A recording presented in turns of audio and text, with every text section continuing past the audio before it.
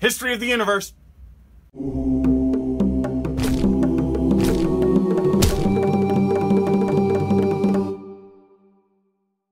All right, the top 10 most important moments in the history of the universe for human beings.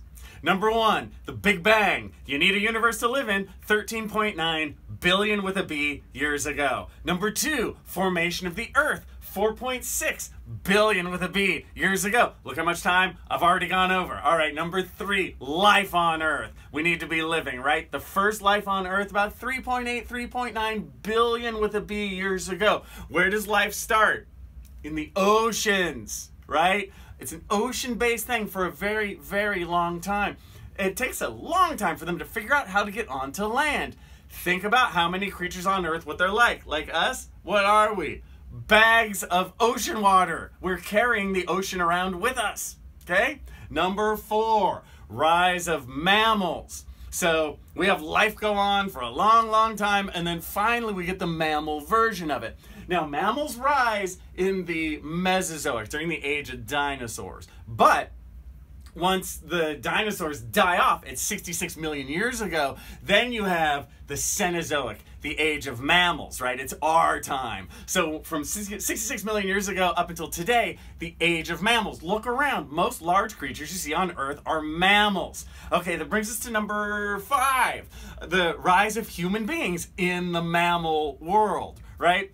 Where do you want to draw this line? You know, how old are humans? Maybe 200,000 years old for humans that look just like us, but we can stretch it all the way back to maybe 5 million years, or even a tick more, 7 million years, if you want our earliest human ancestors that are separate from chimps and the other apes, right? So the rise of our piece of the pie. And then in the formation of humans, I think bipedalism is a big deal with this, right? So as we become more like ourselves, the ability to walk on 2 legs. Number 6, out of Africa. Now, we evolve in Africa, but then there's a moment, oh, this is tough to say, 1.5 million years ago, give or take. They push this number back all the time, where human beings spread out from Africa finally and into the rest of the old world. Which brings us to number 7, the Upper Paleolithic Revolution. This is where human beings, I like to say culturally, we put the icing on the cake of what it means to be human. What you're going to get here is really, really great stone tools, and you're also going to get like symbolic thinking. You know, things like art are going to come at that time. When is the Upper Paleolithic Revolution? It depends, right? Oh, 50,000 years ago, give or take, depending on where you are. Which brings us to number 8. Human beings getting into the New World. Now, this only happened maybe in the last 18,000 years ago or so. Very, very recent. Human beings coming in for the first time into North and South America. Now, there's some studies that suggest that it might have been a little earlier, as early as 40,000 years. I'm really curious to see what they're going to say later on with that. I'm really curious about the data, but for now, we're looking at it 20,000 years ago is when the first people came into the New World, which brings us to number 9, the Neolithic Revolution. Farming.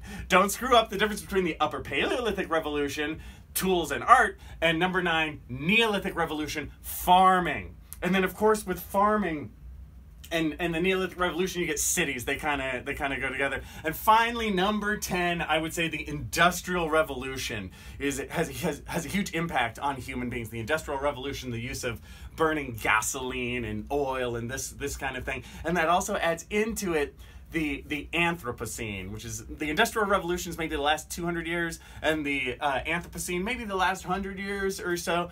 The Anthropocene being where we as humans are now controlling the destiny of the rest of life on Earth. So, hey, let's not screw that up.